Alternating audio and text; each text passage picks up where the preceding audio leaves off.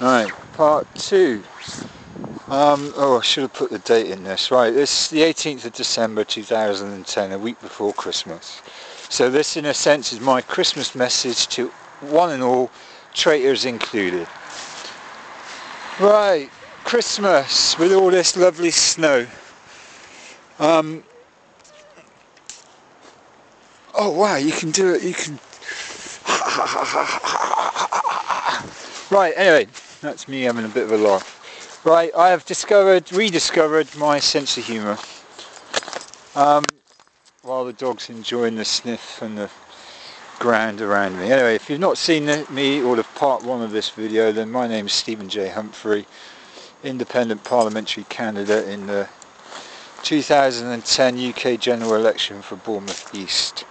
And I should be running again for council for Boscombe East next year, if we don't get a general election before then. Anyway, where was I? Oh yeah, Rob Steele. Right, Rob Steele gave us a lot of ideas about open source software. Why haven't we got open government? Why haven't we got open money? Why haven't we got an open and transparent Microsoft, for example? And Rob goes into some detail about some of these ideas about open society. And I guess that ties in with Cameron's big idea about the big society. But they're not proposing nationalising Microsoft, because Microsoft produces the worst OS on the planet, and the military industrial complex are keeping all of this stuff secret for some reason known only to them, but which we can speculate upon. Right, so those two people, the one thing they have in common is that they've given us some good ideas. Now, the problem I'm discovering, and Rob Menard mentioned it on Facebook earlier today, is that we're basically seeing all the evidence we need. And I had the evidence 30 years ago when I was sacked from a youth training scheme in my hometown of Taunton, Somerset. When I was 17 and a half, and I did a 6-month work placement at the local hospital in the stores, and that kind of gave me a career in furniture removals, building and all that kind of stuff, which explains why I've got a bad fucking back and can't walk very far and can't stand up long enough to do my bloody dishes, etc, etc, which is why I'm on income support. Therefore I am disabled, therefore I'm a representative example of disabled people, for example. Right, but for certainly the last 6 months since May, oh it's 7 months now, isn't it? But anyway, I've just been I've literally been bombarded with evidence. Abu Ghraib, for example, is a good example. Evidence of torture, evidence of war crimes, evidence of crimes against humanity, serious organised crime, and since meeting up, joining minds with Chris Coverdale on the Make Wars History site, these war crimes were commissioned by traitors, because they've basically betrayed the public trust. And if you Google the Barons Committee 1999 and 1911, you'll see the evidence why for yourself. And then we go back to 1971 with the European Communities Act, and so on all the way back to the Parliament Act, and for you American cousins, the Federal Reserve Act in 1913, which Woodrow Wilson enacted into law, which it turns out was at the behest of the British government, because in the last couple of weeks it has pretty much been proven beyond a reasonable doubt that you don't have an American president. You in fact have a colonial governor of Her Majesty the Queen Elizabeth II, of which I've issued a wanted poster saying that she's surrounded by armed and very dangerous hostile agents, and I posed the question, basically, if she's a traitor, how do we arrest her and get her on trial like we did with James and Charles 400 or 500 years ago?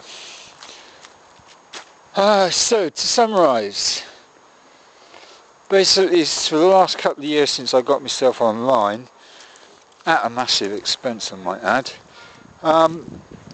all I've seen is evidence.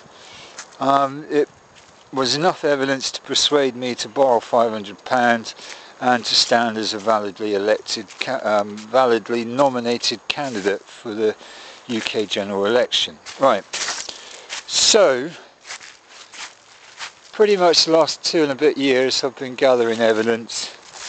I've posted it all on my YouTube channel at A41Dog, usefully entitled my Rothschild playlist, the second playlist and the third Rothschild playlist. So you could probably watch them from start to finish over the course of a week, and then you'll basically be up to speed with where I am at the moment, and where the likes of John Hurst and Rob Steele and Rob Menard and a few others are currently located. Right, so now David Icke kind of summarises the problem into 3 words: problem, reaction, solution. Right, so the problem is we've got a surplus of evidence. We've got more than enough evidence to convict anyone we choose to look at, whether it's Cameron or Blair or Brown or Obama or Dick Cheney or even Margaret Albright in her time, and most certainly Henry Kissinger.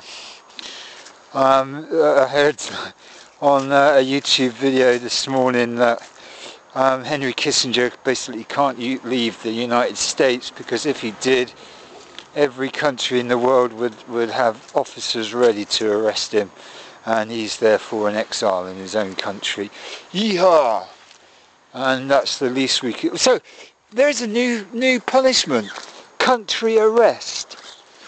You're not allowed to leave the country unless you have permission of the public, or the Crown, or whoever gives out these kinds of permissions. And then we've got TSA and all that kind of stuff. Right. So basically for the last 2 and a bit years I've gathered all the evidence on top of the evidence I had before about the crappy welfare reform and all that kind of stuff. The reaction was to stand for Parliament as a validly nominated candidate.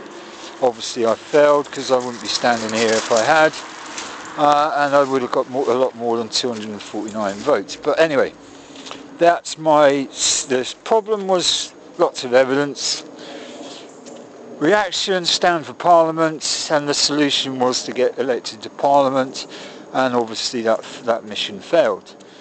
But it kind of illustrates where I am at the moment. I've got all the evidence I need.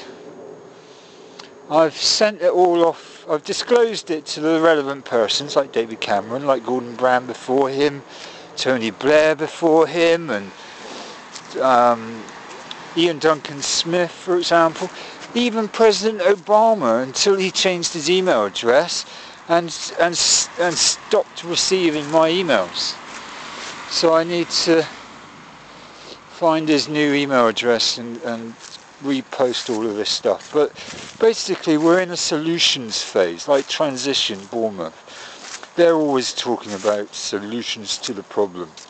Alright, we can react as much as we like, we can dig up as much evidence as we like, but basically it's not doing anything.